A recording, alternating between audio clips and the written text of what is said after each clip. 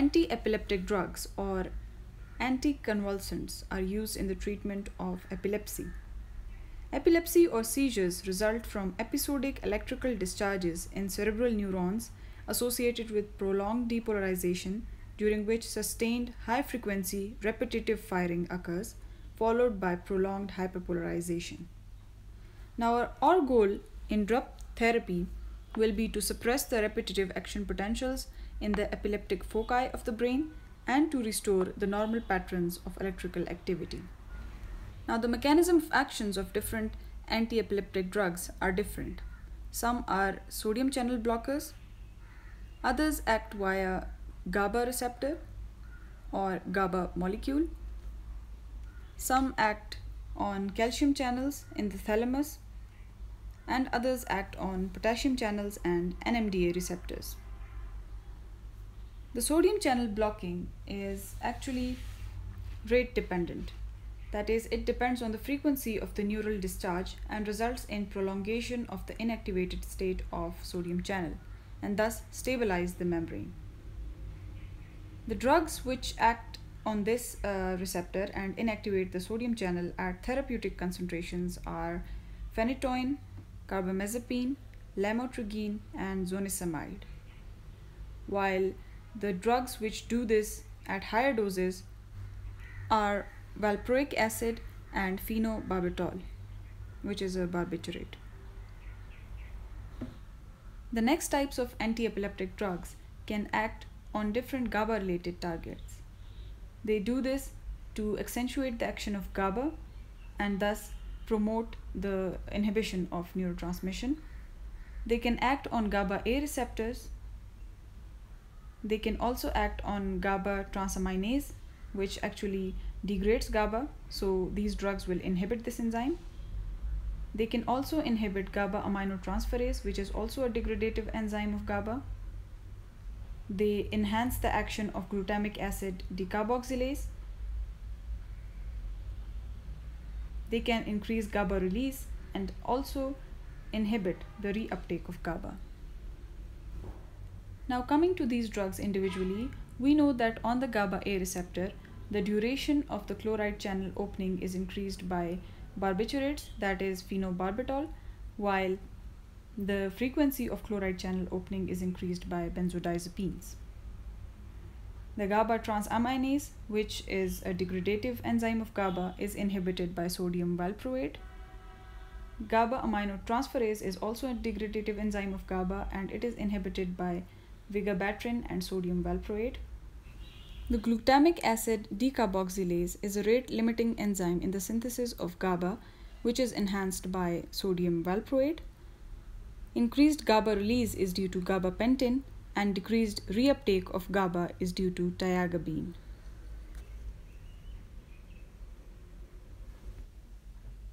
Another way to inhibit neurotransmission is to decrease the calcium influx from the presynaptic neurons in the thalamus, because these T-type calcium channels are very abundant in the thalamus. And the thalamic neuron really acts as a pacemaker to generate these rhythmic cortical discharges. The drugs that act by this mechanism are ethosuximide, valproic acid, gabapentin, and phenytoin. Lastly, some anti-epileptic drugs act on the potassium channels and cause hyperpolarization. These drugs may be valproic acid, and the others might inhibit NMDA receptors of glutamate, and these drugs are felbamate and topiramate. Let's see the clinical uses of these anti-epileptic drugs and the types of seizures that they are specific for treating. Seizures can be divided into generalized and partial seizures. Generalized seizures are further divided into GTCS or generalized tonic-clonic seizures, absence seizures, myoclonic seizures, and partial seizures can be divided into simple partial seizures and complex partial seizures. Now, in generalized tonic-clonic seizures, the electrical discharge will instantaneously involve the whole brain on the both sides, and there will be loss of consciousness as well. The drugs used in GTCS are carbamazepine, lamotrigine, phenytoin, valproic acid, topiramate, and gabapentin.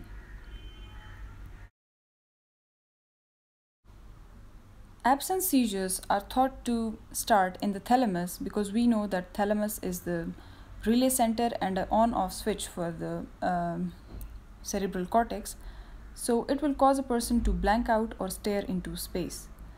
The chief drug that will be used in absence seizures is ethosuximide, but other drugs such as clonazepam, valproate, and lamotrigine can also be used. Myoclonic seizures manifest as brief, shock-like jerks of a muscle or a group of muscles, and the patient is awake during the attack. Drugs used are valproate, clonazepam, and lamotrigine. Now, the partial seizures actually arise in a small part of the brain. The simple partial seizures will affect a small part of the brain, a small loci, and there is no loss of consciousness in simple partial seizures.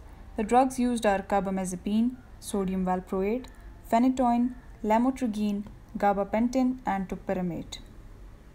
The complex partial seizures are the seizures which arise in one lobe of the brain, and the chief difference between simple partial seizures and complex partial seizures is the loss of consciousness. Simple partial seizures have no loss of consciousness, while there is impaired awareness of the surroundings in the complex partial seizures.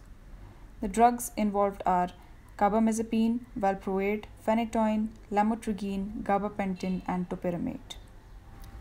Coming to the chemical classification of anti-epileptic drugs, first are hydantoins. They are basically the products of glycolic acid and urea. They involve, the chief drug is phenytoin, while phosphenotoin is a prodrug of phenytoin which is converted into phenytoin by phosphatases. Phenytoin will block the propagation of seizure. The mechanism of action is already described. It is basically an inducer of cytochrome P450. One thing you need to remember about phenytoin is its non-linear kinetics.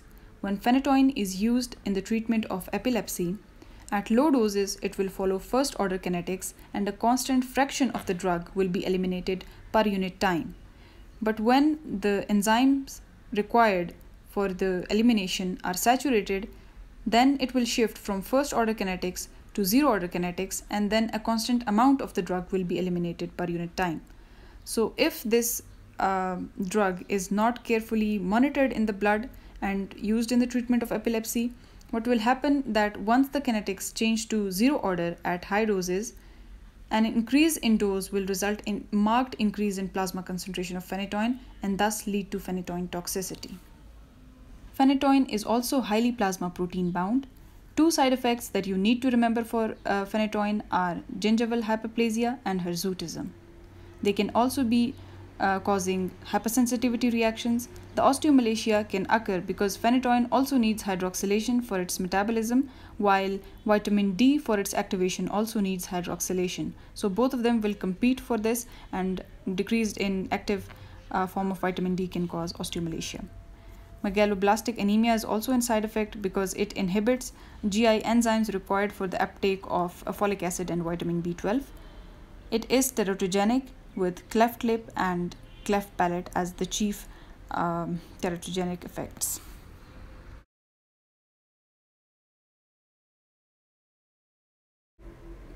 The barbiturates which can be used as antiepileptics include phenobarbital or phenobarbital.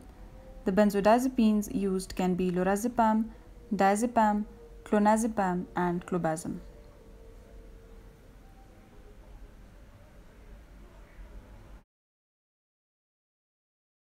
The next class of antiepileptic drugs are immunostilbenes. The chief drug is carbamazepine. The other drug, oxcarbamazepine, is an analog and a prodrug of carbamazepine. Carbamazepine acts the same way phenytoin does by blocking the sodium channels and stabilizing the membrane. It blocks propagation of seizures. It is also an inducer of cytochrome P450 and even induces its own metabolism.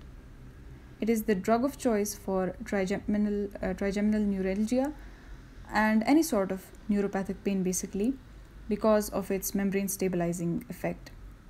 It is highly plasma protein bound, and it can also be used in the bipolar disorder in the manic phase of the bipolar disorder. The side effects include osteomalacia and megaloblastic anemia, just like phenytoin, because of decreased folate absorption. Stevens-Johnson syndrome can occur and manifest as exfoliative dermatitis. It also increases ADH secretion and can lead to dilutional hyponatremia and edema. Its teratogenic effect is probably due to the decreased absorption of folate, thus leading to spina bifida.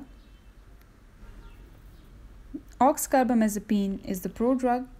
It has less enzyme-inducing properties, less toxic, and also less potent. The next antiepileptic drug is a carboxylic acid derivative, sodium valproate or simply valproic acid. Its mechanism is similar to that of phenytoin, but it also blocks T-type calcium channels in thalamus and thus can be used in absence seizures as well. It is an inhibitor of cytochrome P450 and thus causes buildup of other chemicals. The side effects can include hepatotoxicity from its toxic metabolite.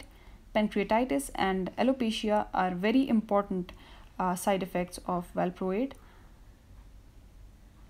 It can also cause teratogenicity, that is spina bifida. The side effects can be remembered by the word valproate: V for vomiting, A for anorexia, L for liver toxicity, P for pancreatitis, R for rashes, O for orofacial abnormalities, A for alopecia, T for teratogenicity, and E for elevation of liver P450 enzymes. The next antiepileptic is a succinimide derivative, ethosuxinimide, and it is chiefly used for absence seizures because of its mechanism of action, that is blocking T-type calcium channels in the thalamus, and thus can be used in absence seizures. Lastly, the newer antiepileptics include zonisamide, lacosamide, topiramate, and lamotrigine. They can be remembered by the mnemonic Zoni, Lact, Top, Limousine. Zoni is a person who doesn't have the top limousine. That's all for antiepileptics or anticonvulsants.